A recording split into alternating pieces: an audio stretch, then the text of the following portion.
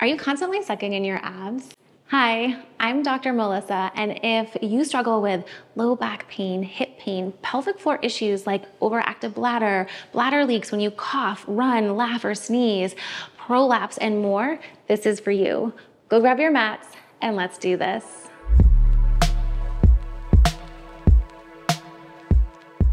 Whether it's just a habit, you've been used to sucking in your abs all the time, maybe it's a stress reaction and that's where you hold your stress and tension. If you're in an exercise class and they say, clench your abs, engage your abs, pull that belly button to spine and keep it tight all of the time, or it's just the pressures that society have put on us to have to be skinny and zip everything up and hold it in nice and tight. You're gonna wanna stop doing that. I've got some exercises later on to show you to help with that.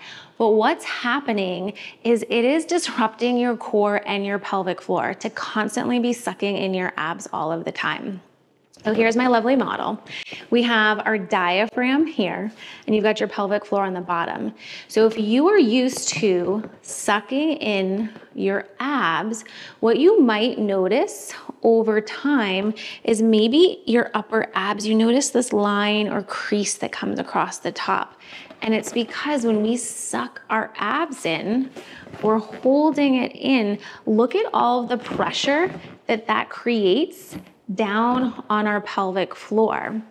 It's creating too much intra-abdominal pressure to suck and hold those abs in. Our rib cage area gets really tight from holding in the abs, and that's not allowing our diaphragm muscle, our breathing muscle, when we take a breath in, the rib cage can't expand out so that the diaphragm can lengthen. And that is what creates all of that pressure on our pelvic floor, which can contribute to things like low back pain, hip pain, and pelvic floor issues. Good news is I've got tons of exercises for us to do today to help with that, to stop with the sucking in the abs. So let's get right into it.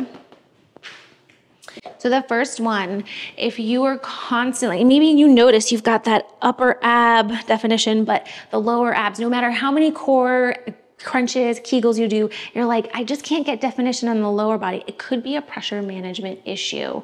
And we need to release the upper abs because you're constantly clutching.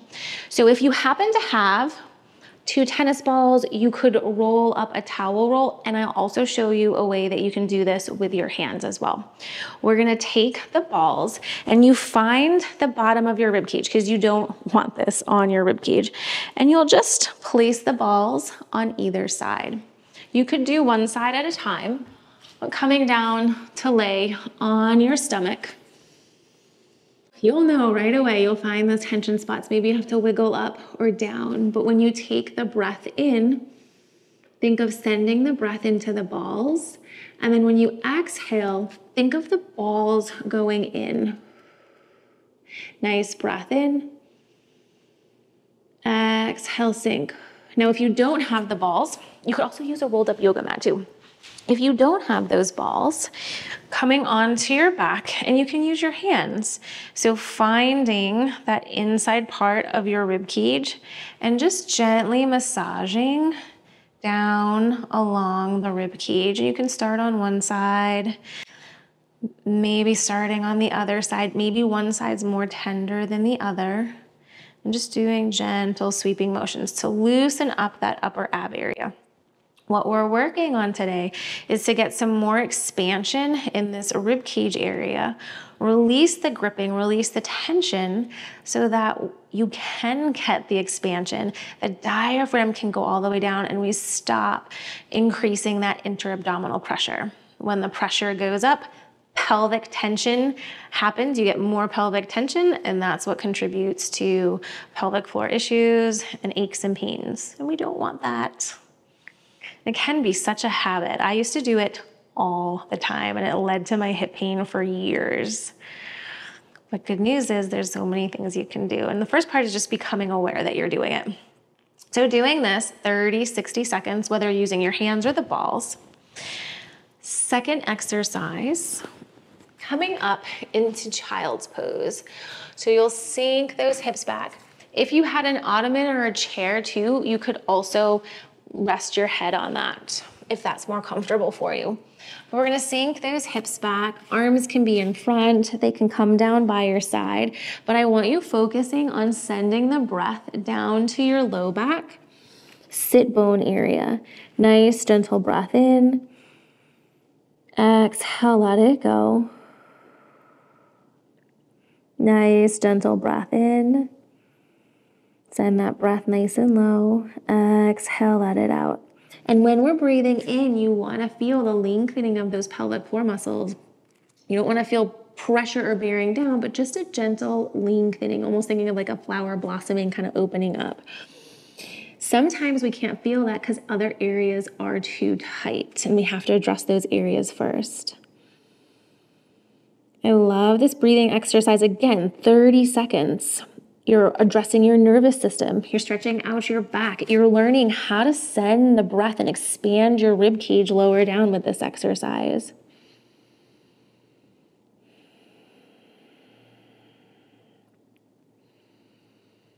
Nice. Take one more breath in here.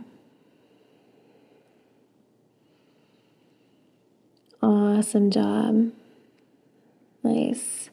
You're going to gently pull yourself, come back up. So here's where if you have some pillows or a bolster would be really helpful. I'm going to kind of use a pillow and my yoga block.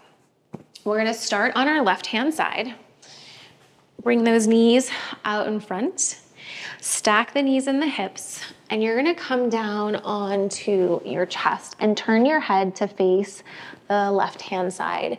And you're getting nice and heavy in this position. You can let the arms go out straight. They can be underneath you, but you're using your breath here. I'm gonna stay up so you can hear me. You're using your breath, expanding out into the rib cage. So we're working on a trunk rotation here, especially if we sit a lot, whether we're on our devices or computers or driving a bunch, this area can get really tight. So working on anything that opens up your chest and that thoracic spine, our trunk mobility, mid-back can be so beneficial. Nice, breath in, breathe out to the sides, front and back. Exhale, let it go.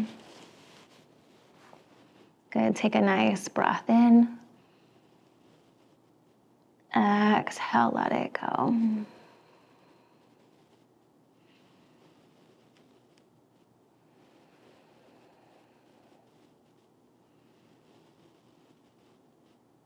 Good, one more breath here.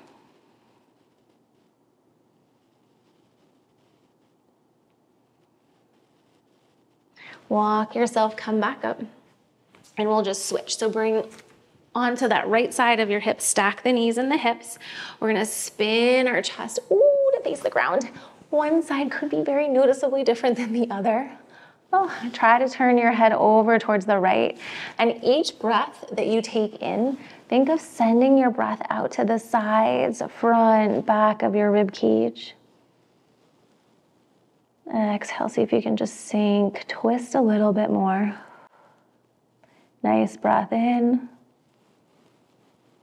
Exhale, let it go. Send the breath sides, front, and back. Exhale, let it out.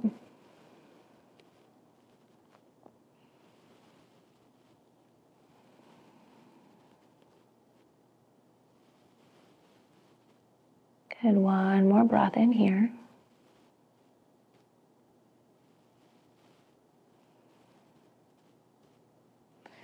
Gently pull yourself, come back up. Then we're gonna come down onto our back. Lowering all the way down. Now, if you have a pillow or a yoga block, you can grab that for this next one, lifting those hips up. And we're just gonna place that underneath our low back sacrum, so kind of belt line area. It should feel very supportive. It shouldn't feel like you're holding yourself here. And just gently bring those knees in, pulling the knees in towards your chest. Maybe you rock from left to right. But the breath, we're sending the breath all the way down to the pelvic floor. And if you've got the block, it's also like a nice little glute release. I love exercises that have multiple purposes. Bigger bang for your buck.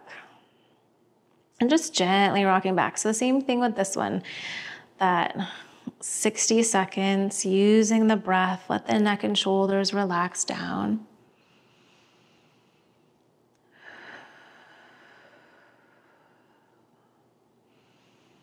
So in all the exercises that we just did, the 4 ones, it's been working on releasing certain areas of our body, which we might have to do to feel that connection with our breath in the pelvic floor, and to help release any tension that we've created from constantly sucking in our abs.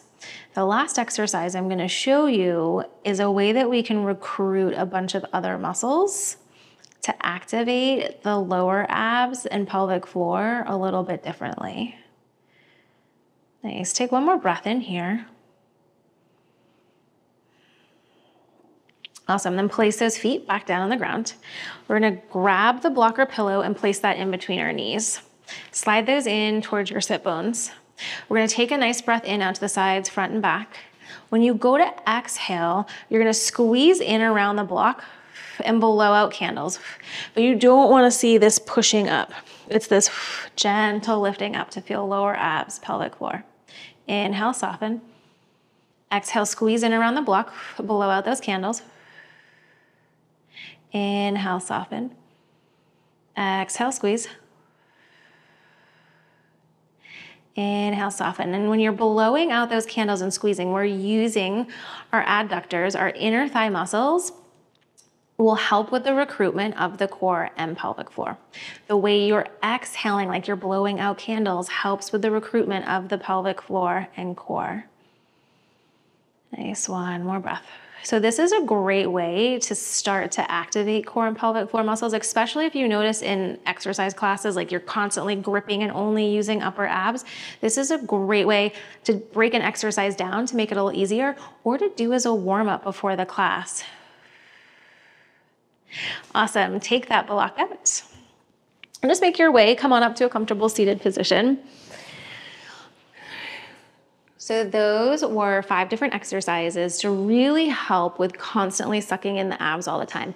The first step is just noticing that you're doing it. So if the back pain, or like if you were like me and it was the hip pain coming on, notice what you're doing. Are you sucking in the abs? Are you holding your breath? Are you creating too much pressure in this system, which is creating pelvic tension? And these are some really great tools to help break that cycle. It takes time and consistency, so be patient with yourself. If you're wanting to learn more about the core and pelvic floor system to build a really strong, resilient core, go ahead and check out the description box below. I have tons of resources for you down there, as well as up here. Keep up the good work. Until next time.